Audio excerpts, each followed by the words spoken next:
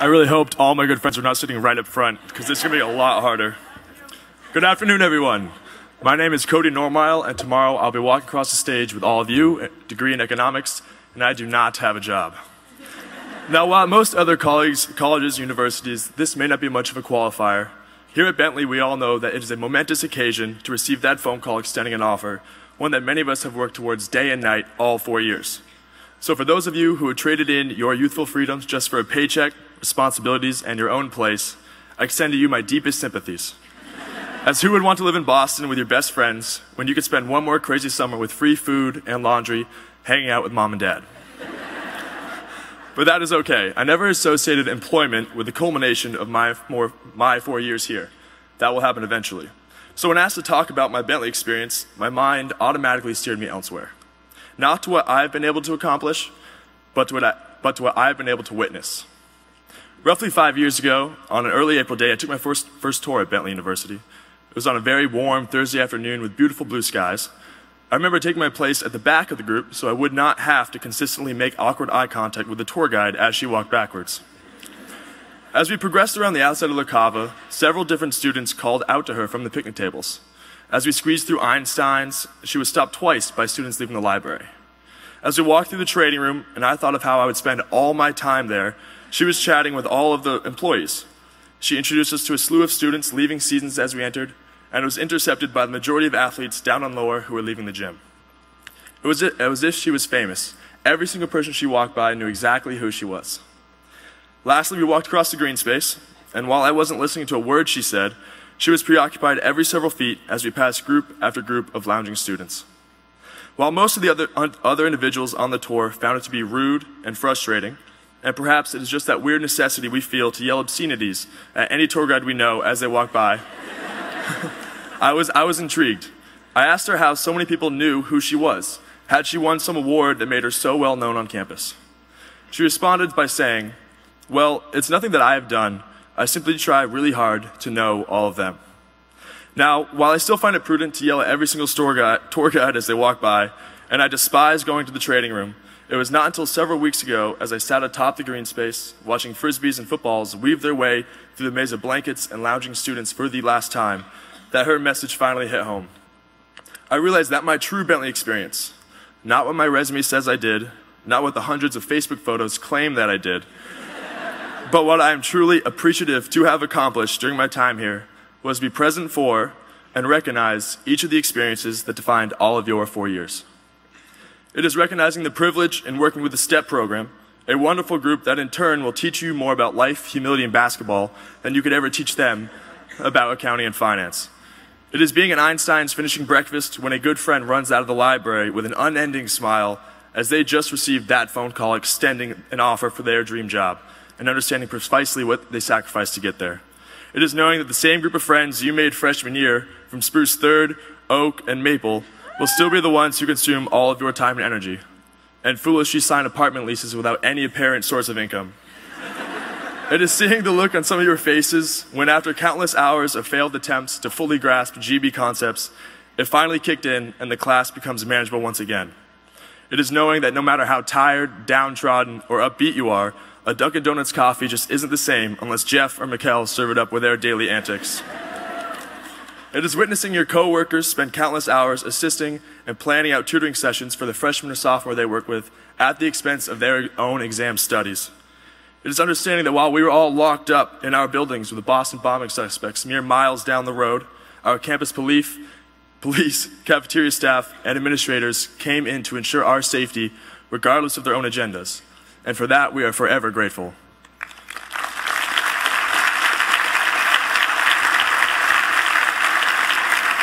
It is realizing that even during a short vacation to the Bahamas, we still donated to the local community, whether through service projects at a local orphanage or old folks' home, or by losing hundreds of dollars at the casino.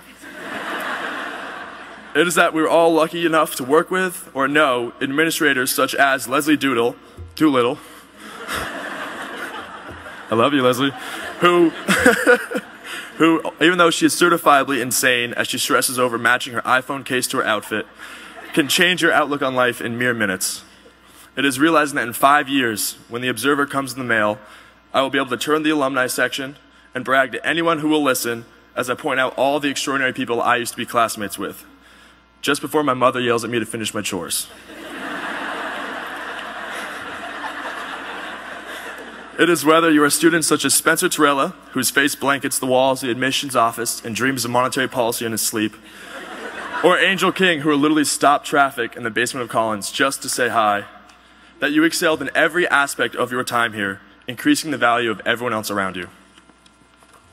And it is for that reason, while I have accomplished many goals myself, I have accomplished exponentially more simply by being in the presence of all of you.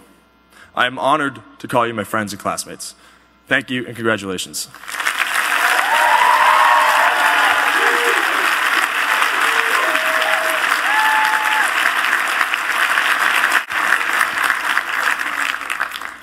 Hello, my name is Lindsay Albert and this is Patrick McGoldrick, and we are parts of the senior class cabinet.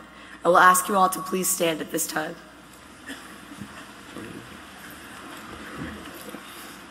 We pause now to remember those who have gone before us and whose love remains with us. In tribute to them, we stand in silence and say the names from our Bentley community. Kathleen Ann Ahern, Doris K.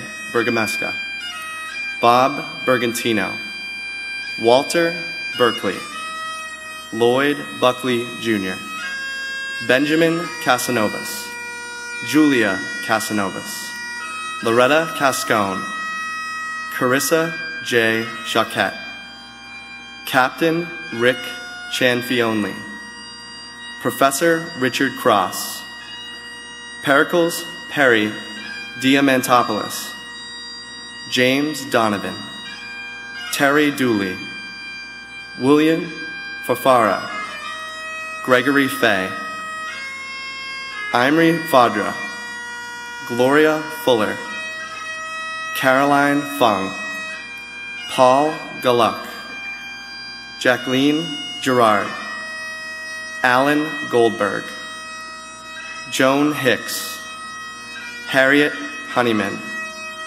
Ephraim Irizarry, Michelle Jansen, Jorge Jemston, Helen Johns, Gemma Lagasse, Laurent Lagasse, Thomas Lawless, James Allen Long, Mary McGuire, Leo Mason, Namek Mergen, Leona Misdale, Dorothy L. Morrissey, Francis J.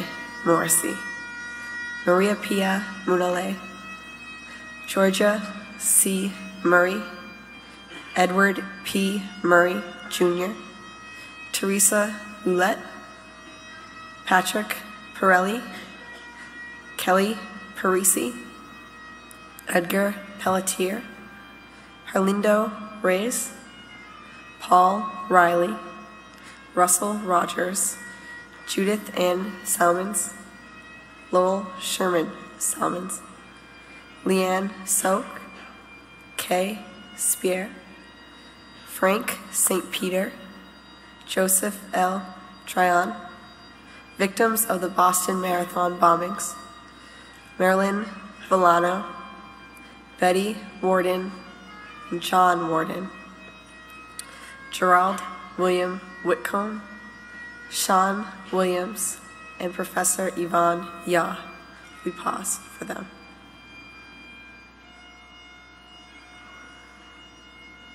You may be seated.